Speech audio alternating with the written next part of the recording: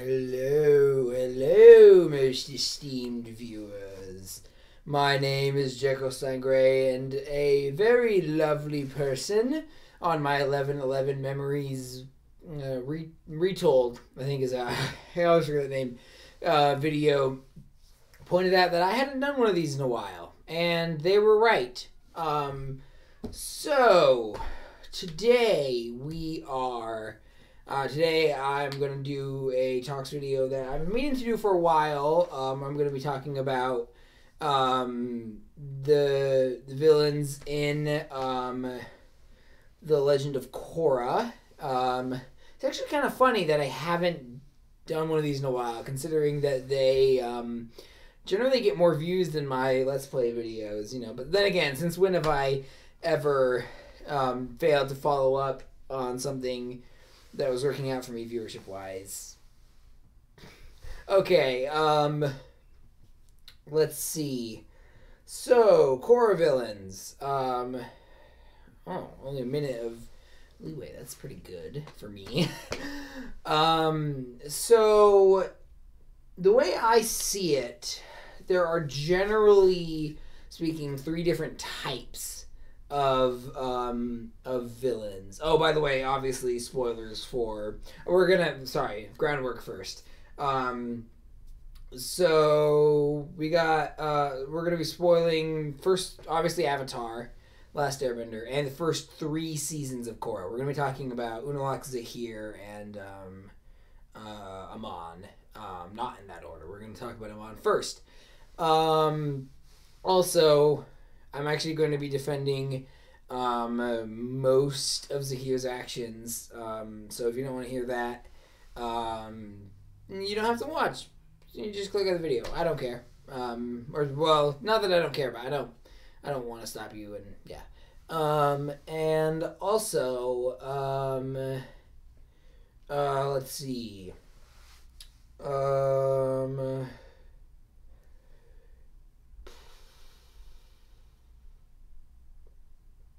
Anyway, I think that's everything. Okay, so now Korra villains. So the way I see it, there are generally 3 different types of villains in media. Obviously, this isn't supposed to be some like broad all villains fit into this category.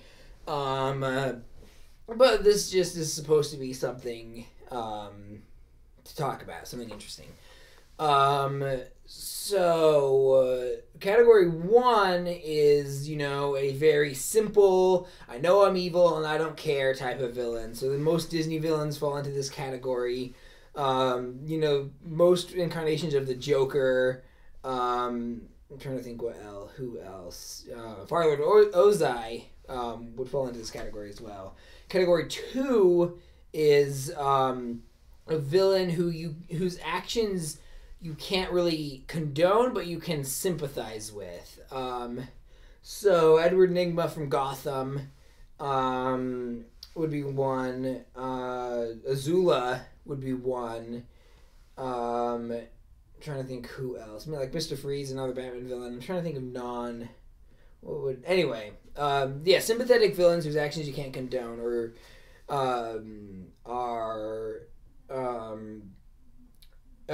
are one of the categories. The third category is characters who are villains who are designed to be maybe not thought of positively by the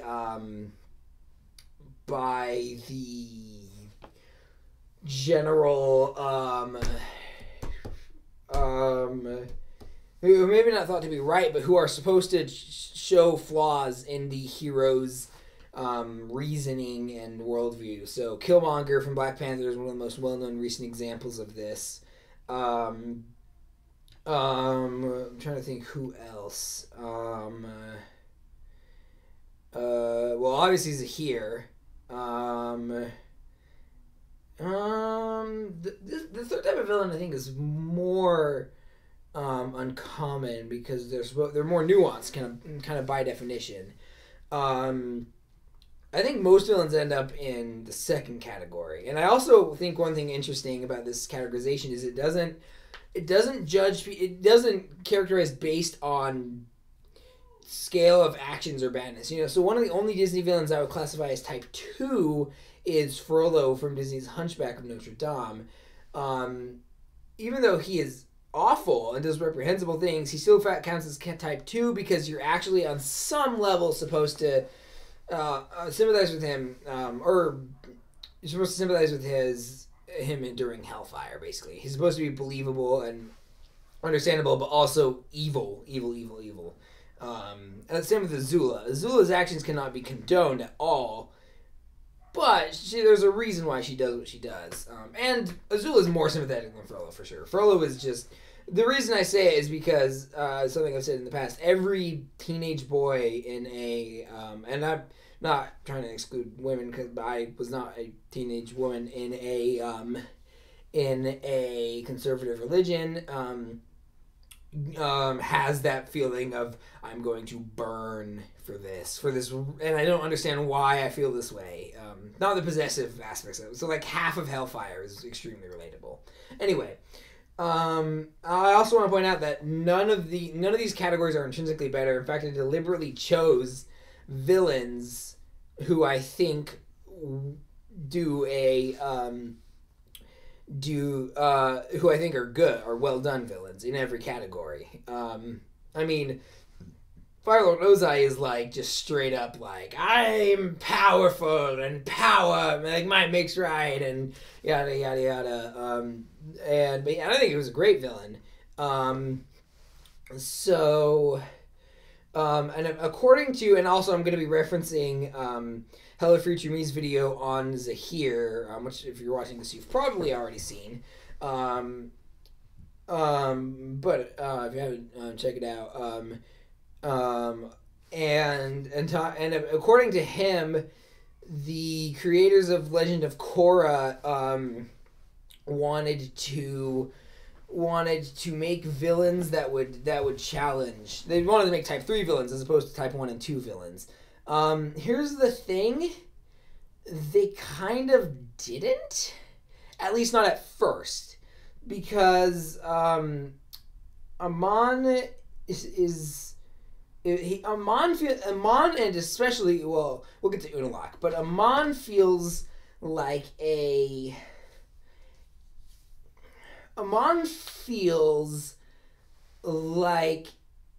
declawed version of a type 3 villain. You know, there are so many critiques of bending you can make. There are so many.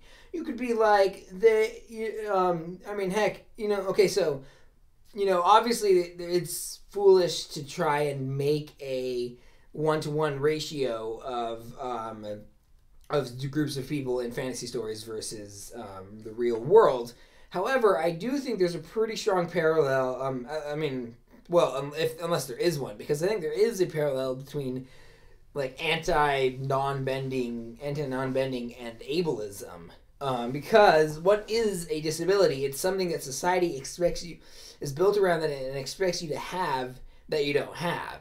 You know, and especially in Korra's world, society is really heavily built around bending. So if you just had like one scene of a bunch of non-benders living in poverty and squalor because they have a much harder time finding a job in this market, because they can't, you know, use a lightning bending on the to make the power plants work or whatever. Then you would be able to understand. Instead, it's just all like, firebender killed my family, and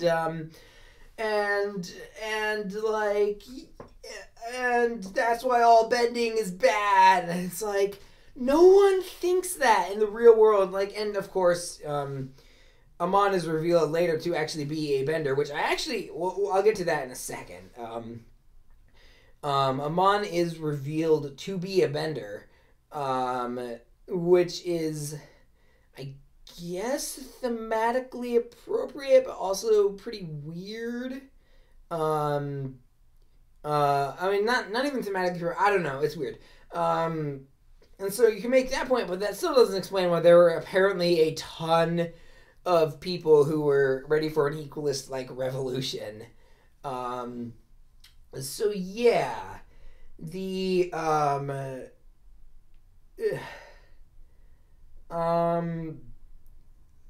okay, so a couple of other just some random thoughts about Amon.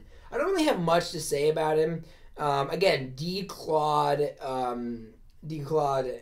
villain because he's clearly supposed to. This is the problem: is they don't move him into I'm talking by Amon, and for let's just say when I say Amon, I also mean all the other equalists.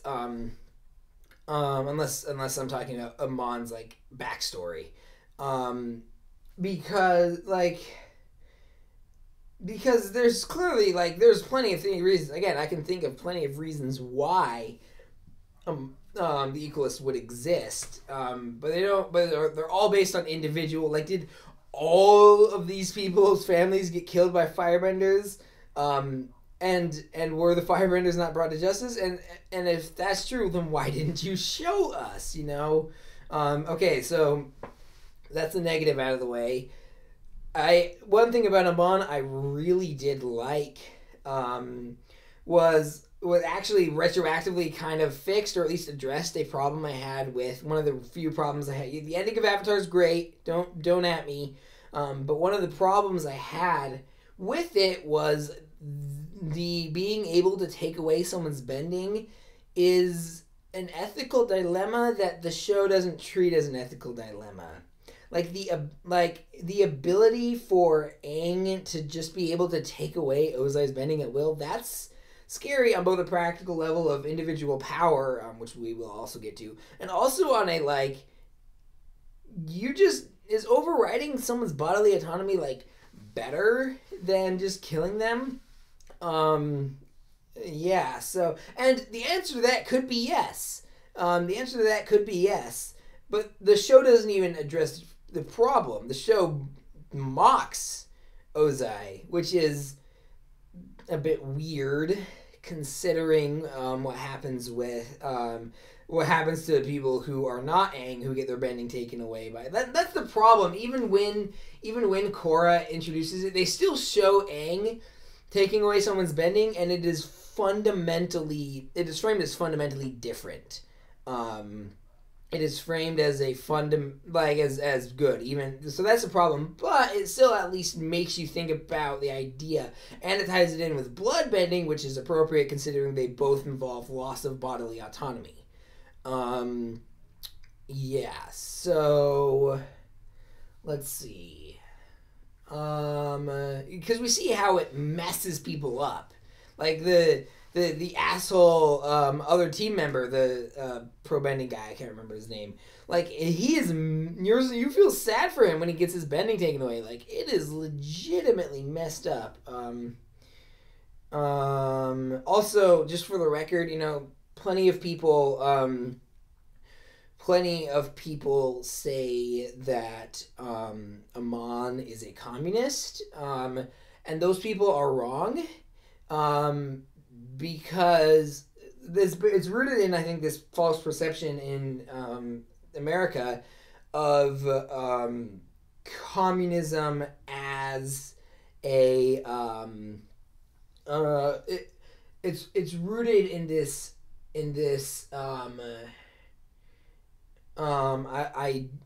sorry. It's rooted. I feel like there's this misconception of communism as being about complete, everyone's supposed to be equal in all things, and that first of all, that's not Leninism. That's anarcho-communism.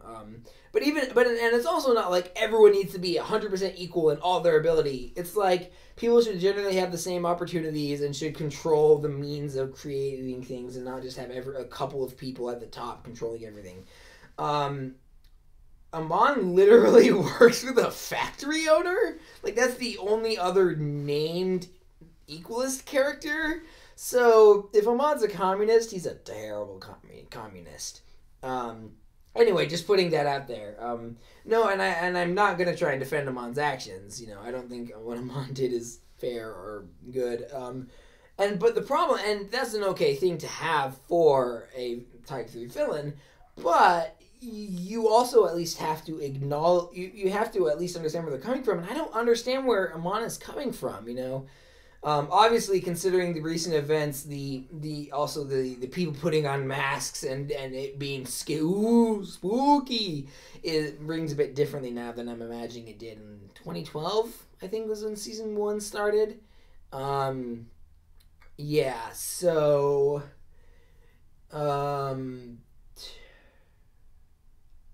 Okay. So. One other positive thing I'll note, I really did like the idea of if that was outdated, the idea of non-benders getting just like all non-bending protesters getting all lumped as equalists and uses and like getting detained indefinitely by the state is it's a bit prescient, unfortunately. I think that should be everything. At least off the top of my head. I might come back to Amon if I remember something. Also, I didn't mention Kavir. That's because I haven't actually, as I'm recording this, I have not seen Legend season 4. I'm planning to watch it, and then I'll do a part 2 on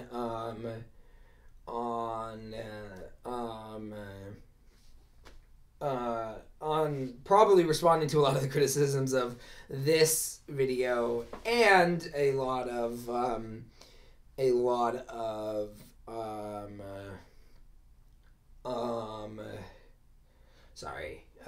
criticisms of this video and also talking about Kuvira. So now we're gonna maybe I should make this 3-part. No, I'm not gonna record 3. So anyway, I'll just make this all one video.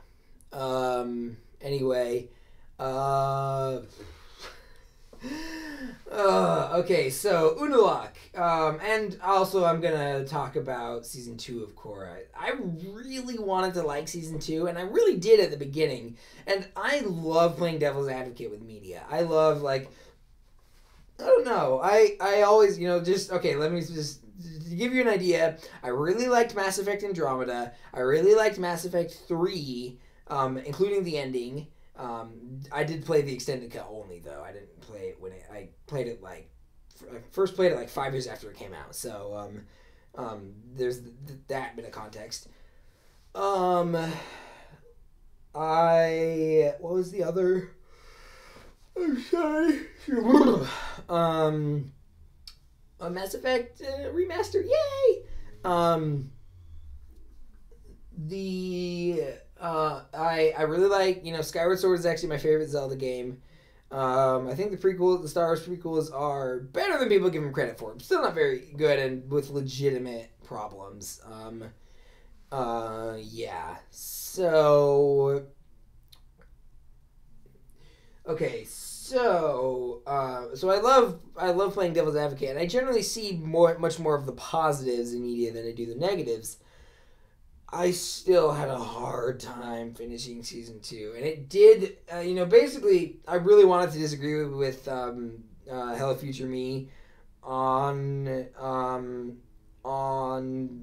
Korra on season 2 and on Beginnings, because I agree with him that Beginnings was well done in its own little bubble, but I think it should have been framed less as fact, and I don't like the idea of conflating light and dark with good and evil, and with making the dark avatar, it cheapens the spirits and does all the things he said in his videos. And Unalaq is weird. Unalaq is, in a lot of ways, season 2 of Korra is the black sheep of the bunch. Again, maybe season 4 will also be, maybe it'll be like a reverse Star Trek Aussie. I don't know. In my opinion, I haven't seen it. So Anyway, season two, season 2 of Korra is, what was I gonna say? Oh yeah, so that's not season 2. Unalaq. Unalaq is really, really weird. Really, like he starts off as, as like not even a villain, like, a character who certainly can be kind of a jerk, but is certainly not evil. And then he finds out, oh, he is evil, and he was hiding this plan. And it's like, yeah, okay, he wants to unite the North and South, and he might have some points. Wait, what are they? And then it just, like, goes completely off the rails, where he's like, at the end, he's like, I will become a dark avatar, and rule the world for reasons, Well, he doesn't even want to do it for his own personal power. It's framed as, like, an ideological thing. But what kind of ideological thing? Like, it's weird. It's really, really weird. Honestly, I don't really have much else to say about Unalaq. Again, weird and doesn't make a lot of sense. Like, there's no. It just seems like he just gets less and less sympathetic and more just like, huh? As time goes on. Yeah. So, one other thing real quick, there's so much about the problem is there's so much about season 2 I really like. I like Bolin's general everything. I love his mover career. I love his, oh man, he's awesome. And I love the loving parody of, like, film serials, like, the fictional over the top version of Unalaq has, like, the Flash Gordon pauldrons. I don't know. I love it. Anyway. So that brings us to Zaheer. Almost exactly the length of a Korra episode in. And this is probably going to be most of the runtime. Full disclosure, I am an anarcho-socialist, so I was kind of inclined to agree with Zaheer on a lot anyway. Not on everything, and we'll get to that. But there's, and I actually spent probably way more time than I should have in the comment section of Hello Future Me's video on Zaheer. And there were some very good and legitimate criticisms of Zaheer in it. Among those comments, the most obvious one being Power Vacuum leads to the rise of Kavira, which I'll get to. I'll probably touch on in this video, but definitely address in the second video. Second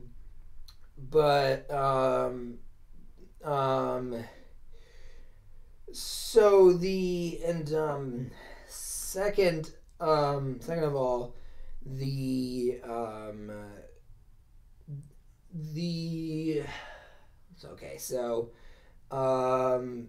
but first there are some really weird and bad faith criticisms at the same time.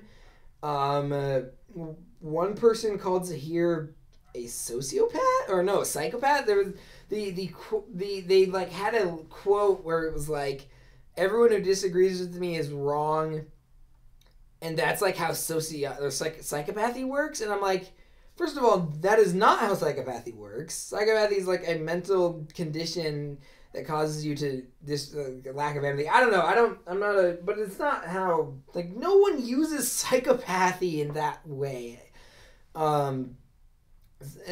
And someone called him a sociopath, and I'm like, I don't think that's true either. Like, here's the thing. There's a big difference between everyone who disagrees with me is the problem, and this institution that most people think is good or at least necessary is actually bad.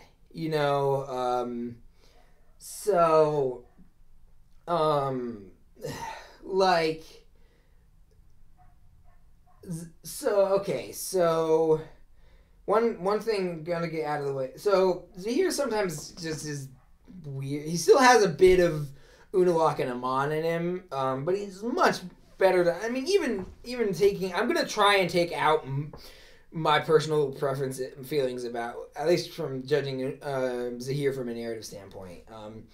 But he's like much more like the fact that like okay, think about it this way. You know that if you've seen season 3 of Korra, and if you haven't, why are you watching this? I am totally the guy who ignores spoiler warnings. So yeah. So so there's that scene where Zaheer and Korra sit down, and Zaheer like explains himself to Korra. Right after doing the most reprehensible thing he does in the show. Like that is, okay, I just have to get this out of the chest. That's like the one thing about it that one thing about him that I'm just like, why would the writers do that? Why does he, because, just so we're on the same page, and for those of you who don't know, it's the classic villain move of, oh, you failed me, and it's like, he pushes him into a spirit prison, a prison in the spirit world. Anarchists don't believe in prisons, at least not in the way they're currently run. So what? And Zaheer clearly does not believe in prisons either, considering that he lets all of them out. Like, which there's plenty of I'm still kind of exploring anarchist ideas and whatnot. Check out Thought Slime if you want if you want to see a guy who has much more knowledge about this type of thing, and I'm probably gonna make some bad arguments. I am young and I am learning. And again, as always, when we talk about these things, I would love to hear your thoughts in the comments below and or criticisms. Okay,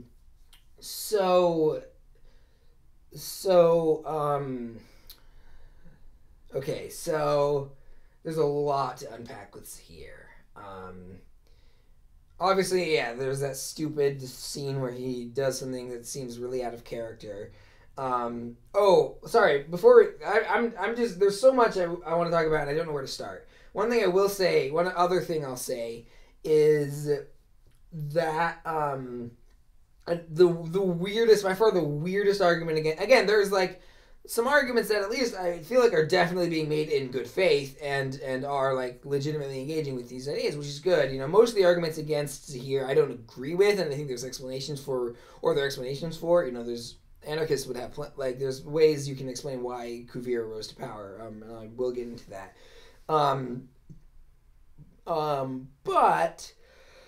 I'll probably talk about that in the second video. But they're at least being made in good faith. But some of them are just like, huh? Like, I don't understand what you're like. There was one person who said basically like he wants to killing the Avatar would be wrong because the Avatar is a natural part of the world. Like, it would be unnatural or something. It felt like a divine right monarchy argument. I mean, and I was like, wait, what? Like, okay. So even if you ignore season 2 of Korra as canon, there's a line in the there's a line in the the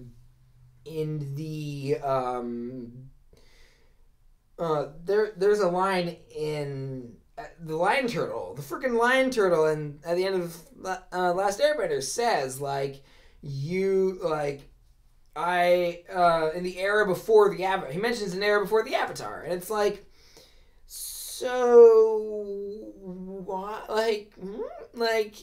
So not only can the world exist without the Avatar does exist.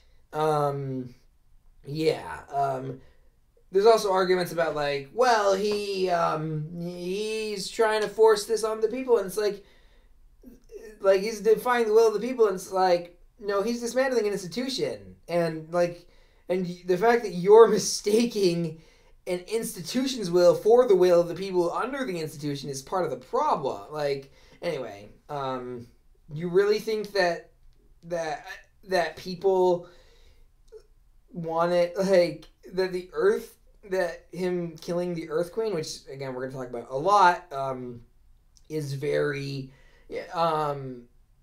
is, uh, like, you think that was defying she wasn't elected, and even still, there's still tons of legitimate criticisms about elections. They're better than monarchies and dictatorships, obviously.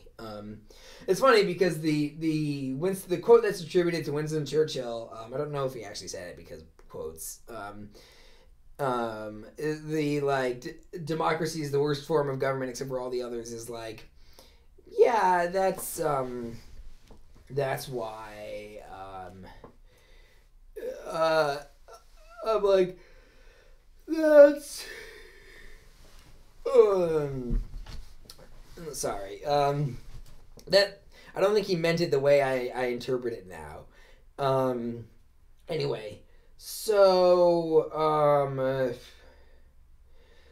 let's see, what else is there? Oh yeah, one thing is, the one thing I want to talk about is, and I've been talking about this with so many of my like friends and family, and it's it is the aspect, it is, sorry, one thing I've been talking about with my friends and family, is I think the excursion onto Air Temple Island, that Zaheer makes is really interesting. Because, so for those of you who don't know, he tries to join a group of one of the inciting incident in the plot of season 3 is that there are new airbenders, and if you don't know why that's significant, why are you, again, that is kind of weird. The first show was called The Last Airbender, and there was a couple more in Korra. But now there's a bunch of them, and they're just kind of like popping up. And Zaheer becomes an airbender. He was a non-bender before, and so that's like how he gets out of prison. And so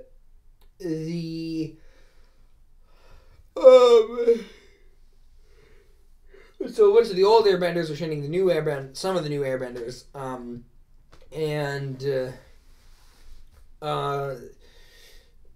so Zaheer, anyway, sorry, a bunch of the old and Zaheer goes on, and he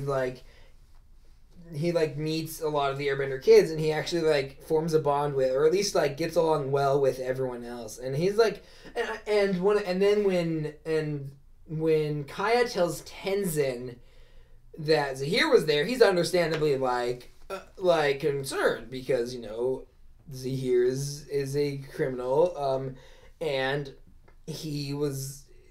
I don't know if Tenzin knew what Zaheer's motivations were, but Zaheer, it's understandable to be worried about your family around someone like that. No one there was ever in any danger. Even when Kia or Kaya, when she finds out about Zaheer, he just he doesn't fight. He doesn't try and hurt her. He defends himself and then leaves when the opportunity presents itself. And that's one of the things I like about their portrayal of Zaheer, is he is definitely a utilitarian who thinks that sometimes bad ends justify good means, but that doesn't mean he just does whatever in the hope of someday, he's not killing a bunch of people because maybe it'll make him be an anarchist or whatever. He's like, okay, I don't actually believe in prisons, but I am going to imprison Korra's friends so I can get access to the Earth Queen, and then once the Earth Queen is taken care of, he's like, then I'm going to release them because I have principles, and even though I'm willing to violate those principles temporarily, I'm not willing to stick with violating them. Again, we can debate about that, the ethics of that, or whether that's good until the cows come home. I personally do think that it's at least, I don't know, but it's at least it's consistent. And he's one of the only fictional anarchists who actually like behave like is like as an anarchist ideology rather than the Joker's like screw all the rules, you know. So yeah, so I'm trying to think. Okay, okay. We got to talk about the Earth Queen. We got to talk about that.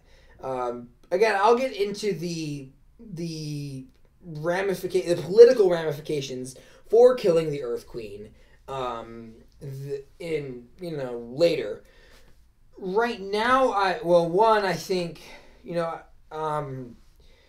I had a lot of fights with female friends and family about Zaheer, and I think they do genuinely disagree with me, and they also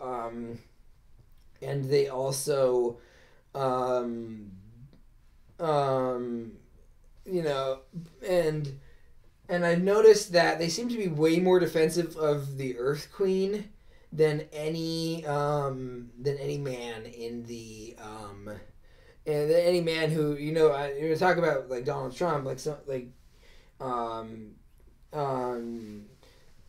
Donald like doing what it was here to Donald Trump. They were like yeah it's fine but the but my but and honestly I kind of I don't like understand it on the emotional level, but I can understand why there's a difference there. And I think that I actually was pretty dismissive at first. I thought of it as just bad optics. And I've changed my mind. Some people have changed my mind on that. I do think there's more to it than just bad optics. But I will say that I don't think there's gendered motivations behind what Zaheer does. And just to be clear, I'm not saying because he did it ostensibly for an ideology that makes it not gendered, but you can definitely be a misogynist and an anarchist, especially for an ANCAP. But not just not just a libertarian or an anarcho-capitalist, American libertarian. Yeah. Wow, everyone is going to hate me for this one. Oh man, but I do want to hear your criticisms. I do want to, and if they're in good faith and if they bring up something interesting, I'll probably even respond because I have the time and no one's watching these. If I don't respond, it might not. And you did make a good faith and solid argument or whatever. That's not. I'm sorry. And you. I don't know. I don't know why I didn't respond. Anyway, that's just digging myself deeper. So I do think that you can definitely if someone in the world of A Song of Ice and Fire was ostensibly an anarchist who wanted to who wanted to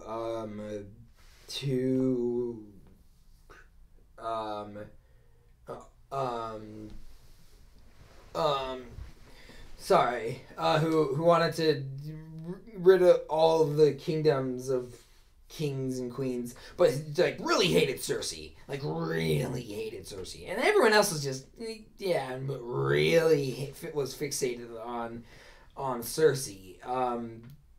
The only queen of the Seven Kingdoms. Anyway, then I would be like, your problem might be with Cersei. And while Zaheer certainly does target the Earth Queen, he doesn't seem to have any he doesn't seem to hold her in any less contempt than any other people in positions of power. You know, like Korra even says as much to her dad. You know, she seems to think that he doesn't like her dad either.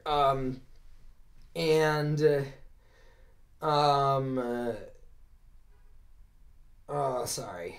So, and also, the way he treats his female comrades is I think really good. He just treats them like any other members of the crew. I actually found his romance with the tall lady who could combustion bend. I can't remember her name off the top of my head. All the other members of the Red Lotus are pretty cool, but also forgettable. They don't get a lot of development and screen time. Anyway, so Zaheer's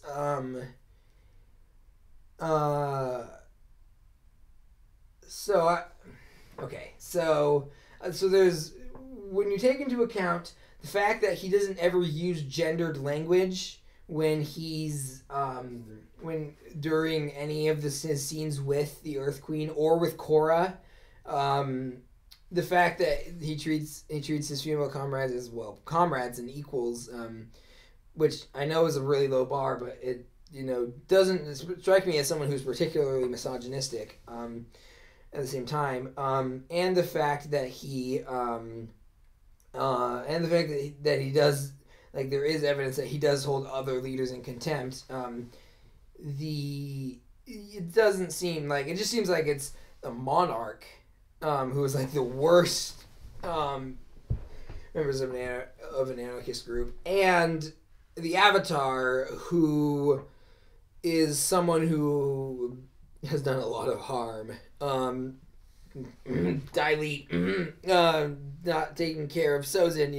The Avatar is not perfect. The Avatar is, and people have said that, like, oh, but Rava is, well, first of all, Rava, like, they didn't know about Rava, and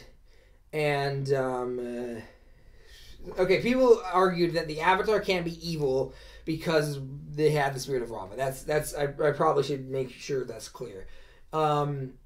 Well, one, Rava doesn't exist it's not a good response to anarchism as a real life thing, because again, using fictional media to justify ideology is dubious, but it's a good way of talking about these types of things as well. Rava is most avatars aren't aware of Rava. Rava also can't control the Avatar's actions, and Avatars have done harm in the name of good in the past. Again, Kyoshi created the frickin' Dai Li, not as to be a police state, but that's where they ended up, and that's a way more interesting critique of power to me than just it's evil. It's that sometimes your actions might, if your actions affect tons of people, they might affect tons of people and have repercussions that are dire that you never intended. And I don't think Zaheer hates Korra. I don't think Zaheer hates the idea of an Avatar, but does not hate Korra. Honestly, I kind of agree with him, and I do think that Korra is particularly dangerous as an Avatar. Like, she is way too impulsive and hot-headed. Like imagine if Zuko was the Avatar. That would, pre Must Regain My Honor Zuko, or no, there's gotta be a better, like Jet or someone was the Avatar. Like, you wouldn't want them with the power of the Avatar state in their hands. So it's not, because when he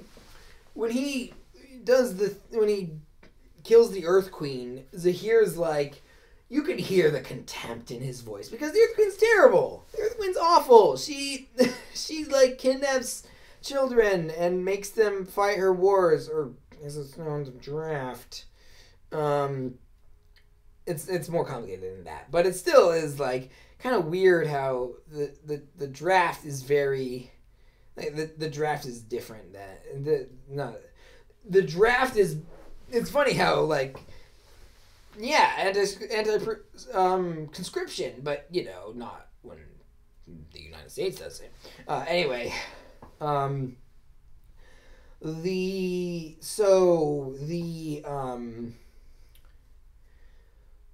sorry. So like you can hear the like contempt on his voice when he's talking to the Earth Queen because she's terrible. But he also his tone is very different when he's talking to Korra. He's actually like this is why because he's not trying to kill Korra. He's trying to kill the Avatar. He's trying to get her into the Avatar state. Because if she's not in the Avatar state, then it's pointless. There were plenty of times when he could have killed her, you know, much easier than when there was the venom. But that would have just started the cycle again, and that's not what Zaheer wants. Zaheer doesn't want a different Avatar. Zaheer wants no Avatar. And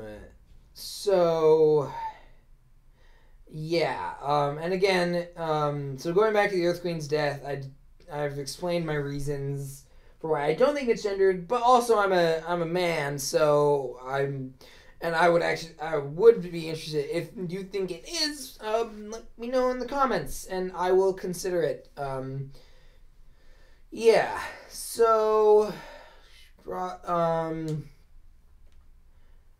is that everything about Zaheer? I've heard several arguments about why. One thing I do like about Zaheer actually, and this is something I talked about with a friend of mine once, and that was Amon is interesting with Amon because Unalaq's the odd person out. Amon is very stylized in the universe. He's created to be on propaganda. He's a persona.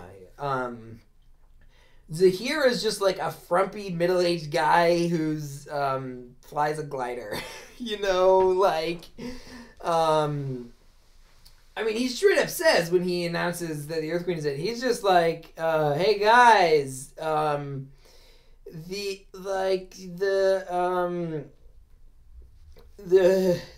Earth Queen's dead. You don't need to know who I am," or which, of course, was also probably an identity protection.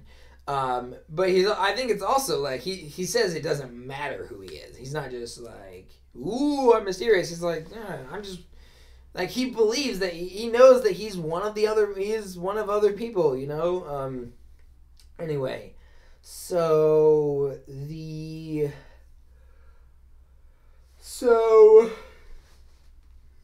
alright, let me think.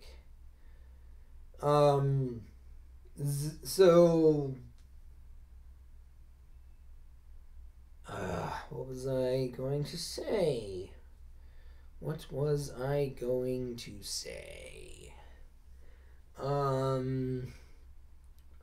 me think. Oh, one thing I do like is how they it's interesting because in most stories, rioting and releasing of prisoners is framed as like a universally bad thing, you know, and a dangerous thing. And I like how Legend of Korra portrays it as like, not really. I mean, like most of the people in American prisons are there because of, you know, drug offenses, basically. And they weren't selling drugs because they're inherent drug dealers, because that's the situation they were in. So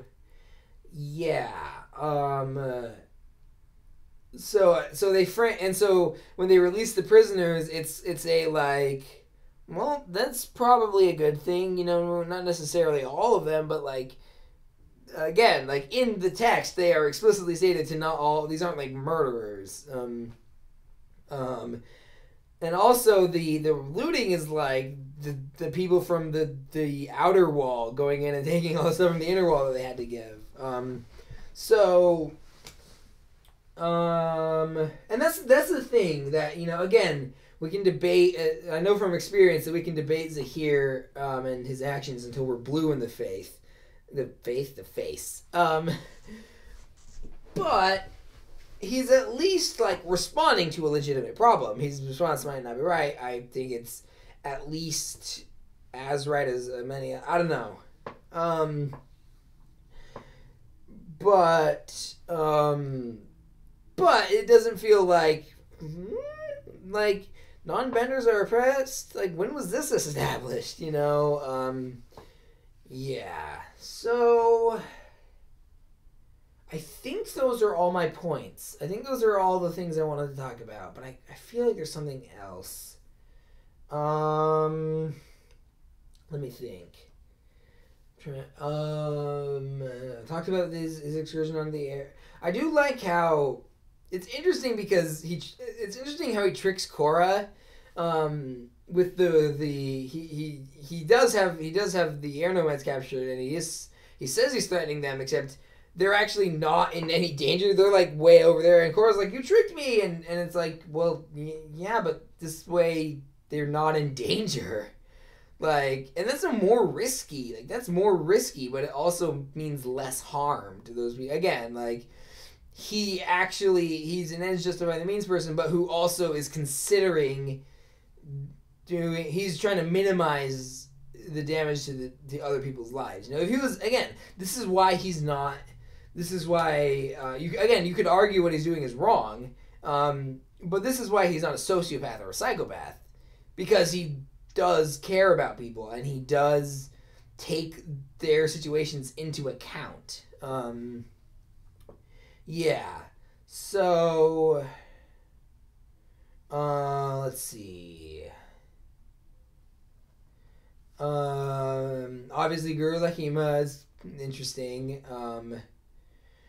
The scene where he kills the Earth Queen is obviously really good, and the when her servant runs away and she's like literally hiding behind her throat and calling him a coward, that is not that's kind of funny. It's like, okay, boomer. And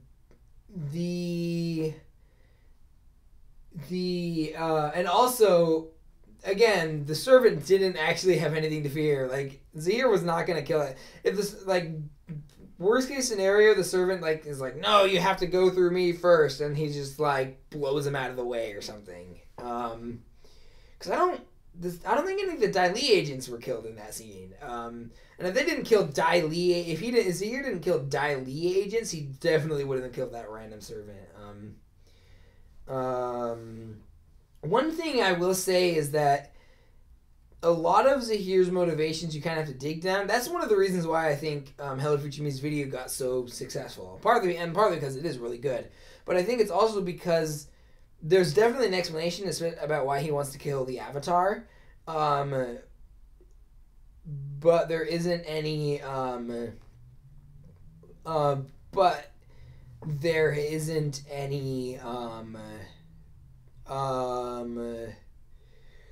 they don't. It's never explicitly stated, and I kind of understand it. I mean, who would want like an hour of Zaheer and Korra just sitting and debating political theory and praxis? Okay, I totally would, but I think I'm in the minority here. I mean, I've literally spent almost an hour at this point just rambling about political philosophy and whatnot.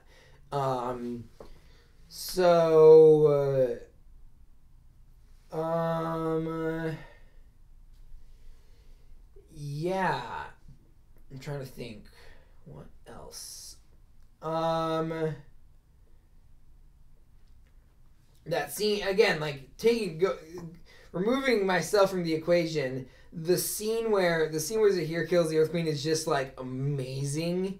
Like, amazingly crafted, and, like, Korra actually does a lot of, like, bold stuff for a kid's show, you know? It feels like it was made for the kids who grew up with, like the people who watched Avatar when it aired and who are now older. And that might be one of the reasons why they went from, big bad to... And that's not to say that there wasn't a lot of complex stuff in Avatar. Obviously there was. But the overarching villain wasn't that. Let me think.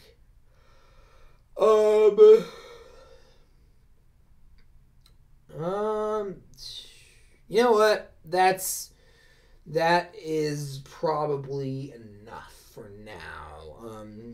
As I just think about having a part 2, or I could do an addendum or something if there's something I forgot to mention.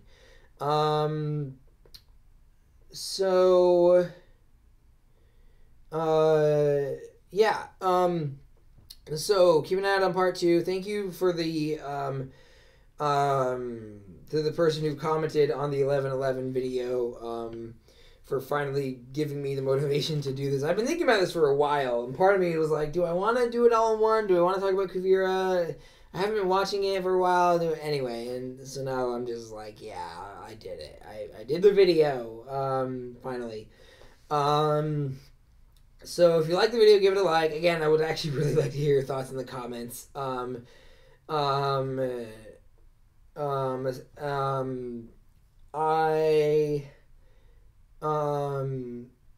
Let's see. So, sorry.